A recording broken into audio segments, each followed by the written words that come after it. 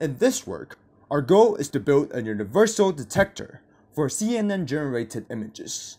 We want a detector that not only works on networks that it was directly trained on, but also generalizes to future unseen networks.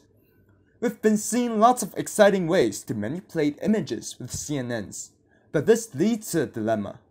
As such methods get better, it becomes easier and easier for people to maliciously make fake images. For example, just in these proceedings, we have methods to swap faces, change attributes, or even generate completely new faces. Besides generating fake faces, CNN can also be used for a lot of other image synthesis tasks. Here, we collected a dataset of CNN-generated images across a number of different methods. The dataset includes state-of-the-art GANs that generate various objects or transfer image domains and styles, image translation models that are trained only with perceptual laws, CNN-based models for low-level vision tasks including super-resolution and low-light imaging, and finally deepfakes. We study whether it is possible to have a universal detector that generalizes to all CNN-based image synthesis networks. Notice that the methods we collected have vastly different architectures, datasets, and objectives. Similarly, a future model can be drastically different from the current ones, and these domain gaps make generalization difficult. However, is there a generic fingerprint left by CNNs that make them distinguishable from real images? If so, can we train a detector that detects such fingerprints? To study this, we need a good way to evaluate generalization. To achieve the best results, we can imagine that we will want to train a detector on all the available CNN synthesized images, and see how it generalizes to future methods that might be published tomorrow. However, we don't have the future model right now, so instead, we intentionally restrict our training set by training a detector on only one of these networks, and see how well it generalizes to all others.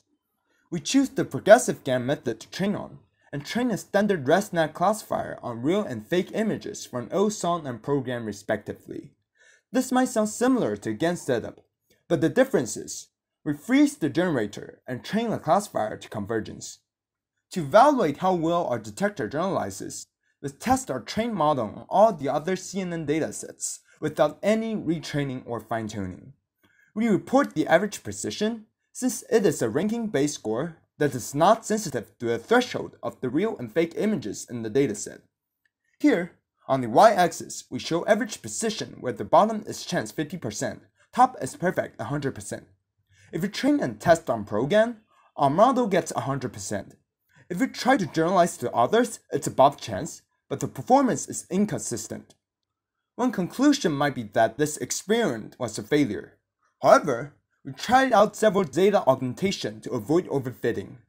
During training time, we added random blurs and random JPEG compression some of the time, and evaluated and tested on clean images. By simply doing this, we can improve our classification performance by a good margin. Sometimes augmentation doesn't help though. To detect super resolution, we need to look at high frequencies, so blur augmentation hurts performance.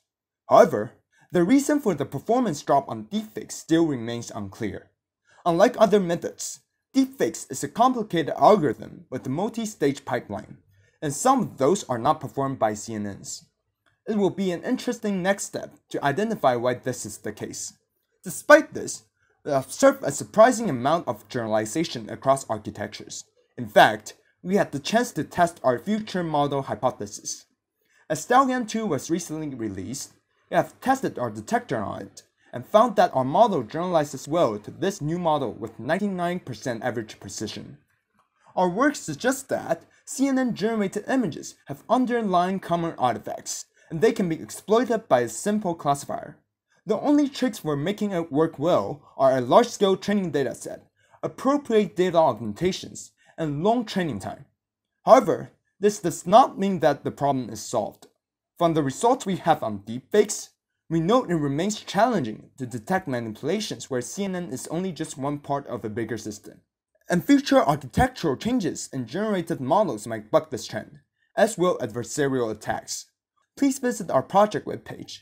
Thank you very much for your attention.